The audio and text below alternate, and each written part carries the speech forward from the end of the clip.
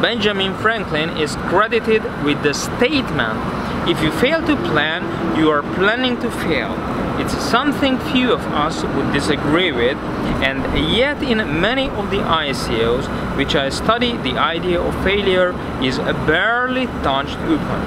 It's automatically assumed that the soft cap will be reached, then the hard cap, and all the promised technology-rich environment will come good too, almost overnight.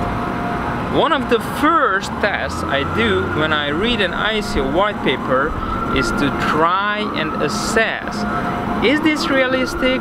In other words, are the deliverables truly deliverable, or is there an element of failure inbuilt? From that follows an assessment of how these things can be measured.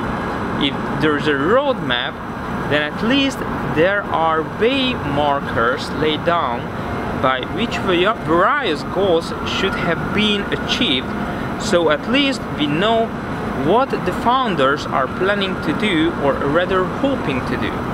They are certainly not planning to fail, but their plans to succeed often seems optimistic at best. A very interesting financial ICO which I'm an advisor to at the moment has an entirely refreshing approach in their pre-ICO playbook.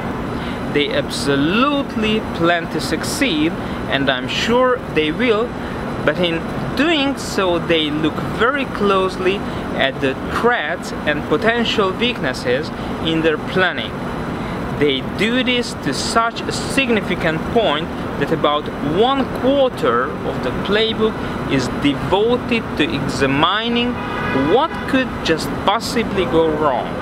Now, some marketing advisors would say that this is entirely the wrong approach.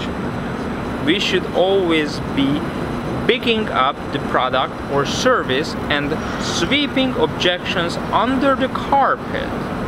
How can inward investment ever be attracted if we are talking in such depth about difficulties? Perhaps that's why the SS Titanic was billed as unsinkable.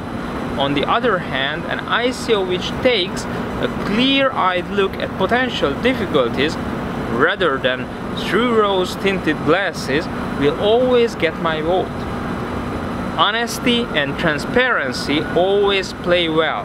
By addressing the difficulties, the ICO can then point to solutions, and it's also a great way to engage with the target audience. What do you think about this? Give us your feedback. Of course, there's a big difference between an ICO white paper, which is open and transparent about the bumps which will be encountered along the road, and an ICO which denies that there will be any bumps. The midpoint is where the ICO team acknowledges the threats to success, but already has the strategic answers and know what their tactics will be when or if a problem does occur. So, do I mind it when an ICO team talk about potential problems along the way? Not at all. But there is only one proviso. They have to have a suite of solutions too. And by the way, the Benjamin Franklin quote I began with is also attributed to the writer Alan Lakin and the statesman Winston Churchill. So someone failed to plan as far as getting their name recorded in the greatest quotes of all time library. And you can quote me on that.